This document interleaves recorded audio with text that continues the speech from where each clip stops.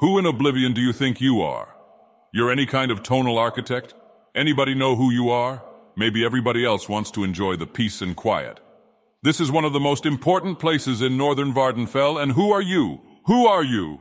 You miserable, presumptuous no-talent? You're no tonalist? A tonalist respects the silence of the Orbis. It serves as the foundation of creativity. You obviously don't have the talent. You don't have enough respect for yourself or other people, or know what it means to respect yourself in music or any form of creativity. And I'm a graduate of the Mephalin Mummers School in Kagrenac, Fetcher, and the Guild of Visual Arts and the Bard's College in Solitude. You suck. You're a no-talent. If you really have talent, go practice. And then get yourself a gig instead of ruining the day for everybody down here. You disgrace. You are everything that's gone wrong in Nirn. You're a self-consumed, no-talent, mediocre piece of guar shit. And I've earned my right to say it. Okay? In 1E 657, I walked Batuan Mzanch up to Karaka.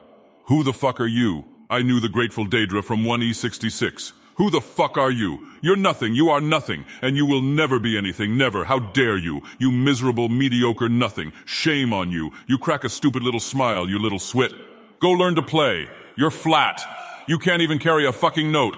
I don't care about your little horn lip. It doesn't mean you know how to play. You're flat. I've trained classically.